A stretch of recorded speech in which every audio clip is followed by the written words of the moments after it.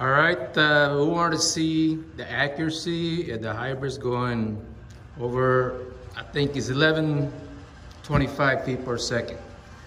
It's kind of, they got the yard boys cleaning the lawn, can't shoot outside, so I want to test at 25 yards to see what the accuracy is before you go out. I'm not gonna really shoot these hybrids at that speed, but I shot 6 shots